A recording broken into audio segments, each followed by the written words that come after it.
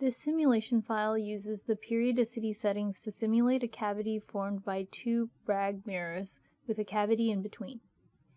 If I zoom into the view, I can see that one period of the Bragg mirror structure is set up here, which is just a corrugation in the width of the waveguide. When this unit cell of the wider segment followed by a narrower segment is repeated many times, it forms a frequency selective mirror. One unit cell is set up on either side of the central cavity. If I edit the EME solver region and look at the EME setup tab, I can see that 5 cell group regions have been set up, where groups 1 and 5 are the input and output waveguides. Groups 2 and 4 contain one unit cell of the Bragg mirror each, and group 3 is the central cavity.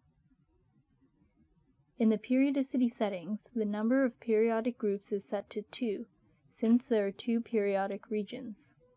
The first periodic region is cell group 2, so the start and end groups are both set to 2. And similarly for the second periodic region, the start and end groups are set to group 4.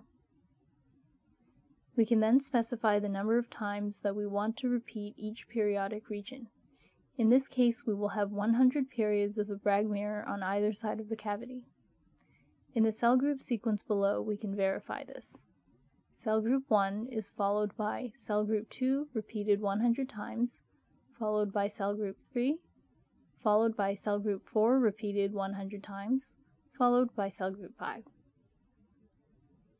The number of periods in each periodic region can also be modified in analysis mode after finding the modes.